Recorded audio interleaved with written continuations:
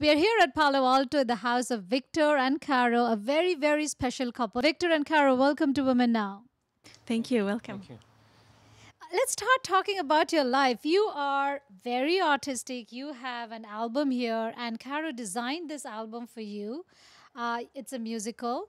Tell me, you're an engineer too. Tell me about your life. I didn't have a long life yet, but I grew up in Ukraine, in Eastern Europe, and Karo and I ended up together at the international program, the exchange program for students from different countries. That's where we met in Philadelphia, and then we traveled. We actually then started also in Philadelphia. I got my computer science degree. And then we traveled together in the countries of Southeast Asia, teaching computers to people, different audiences. And then we came back, worked here in DC again, and then I now work for Yahoo. That's amazing. Caro, tell me about your life and how did you meet him? I was born in Poland, and I have a master's in languages and folklore, and then I have a PhD in education and cultural anthropology, and I published a novel, and now I just started my life coaching business, so I'm a holistic life coach. Victor, tell me, what inspires you? So many things inspire me. First and foremost, it's music. In music, I hear so many things except for sounds. It's harmonies, it's chord structures. In fact, Indian music has a very special place amongst my taste. I don't even know why, but the first time I heard tabla, the first time I heard mridangam or sitar, I was fascinated for some unknown reasons. And so music is the very first inspiration. Of course, people around me inspire me, like Karo. I'm a very curious person, so I naturally tend to want to find out more about other people, about environment, and look for inspiration more so in other people than from inside myself. But what makes you most happy? At what situation are you the happiest? Well, it's the happiness. I think it's a harmony of joy and sadness all together. There is no such thing as sort of perfect state of mind or perfect state of being, right? I mean, so there's always, even among the happiest days, there's always a day where you wake up and it's like, oh, do I really have to wake up today?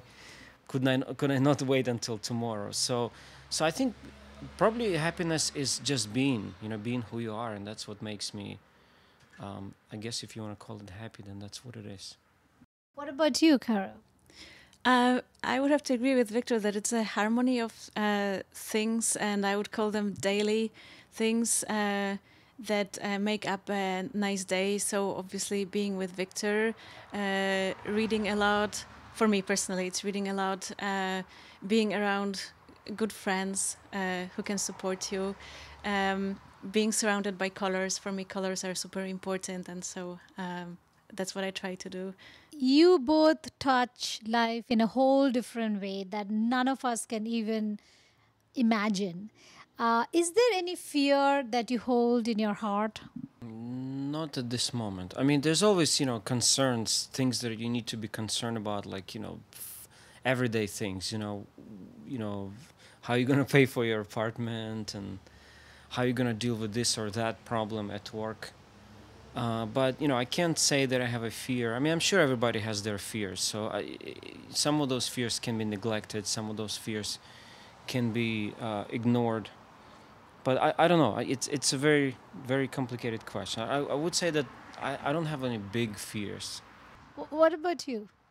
No, I don't think I have any big fears. And the reason is because I don't want to be a slave of fear, if you know what I mean. So, if you think too much about fear, then basically you become a slave of it, right? Because you constantly think of how to avoid it, or you kind of dance around it basically. So just like Victor said, I think I try to overcome daily, I wouldn't call them fears, they may be anxieties, but I don't think they amount to much. Tell me your connection with India. So for me, the connection, I don't exactly remember the first encounter, but I certainly remember when we were studying at Temple University in Philadelphia. Karo introduced me to this very spicy food that I never tried before. And I was like, oh my God, how can you eat something like that? There was a truck on campus, and everyone was selling there like French fries and blah blah blah. And then we went to this truck, and they were selling this strange spicy food. So there was very first encounter with Indian culture through food. And then because I was taking also music theory classes, I had a chance to learn more about Indian classic music as one of the musics of the world, because we were studying music from different countries. So there was another thing. And then of course the other point where I came in touch with Indian culture was when we traveled for work.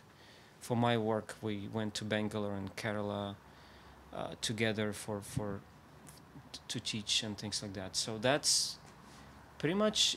I think Indian culture stays pretty close to us. Like I said, through food and music primarily. Well, what has been your experience with India? Yeah, we keep joking that maybe we were born in India in our previous lives, because we both love Indian food, and I actually cook quite a lot of Indian food at home. And let's see, my connection to India is also, well, actually the first time I came to India, I was really fascinated by colors and color combinations and the burst of color you see everywhere. I mean, women wear those beautiful saris and tunics, and they are not afraid to wear bright colors, which is great. Well, my closest connection to India is actually with with teaching. So, as Victor mentioned, we went to Kerala, and I was teaching a course about breaking cultural taboos, and that was quite eye-opening, and actually, I think broke a lot of barriers between me and my students, and also I hope helped them move on. They came from different cultures, different countries from all around the world, and so, yeah, helping them move on was quite a groundbreaking experience for me. I think I'll never forget that.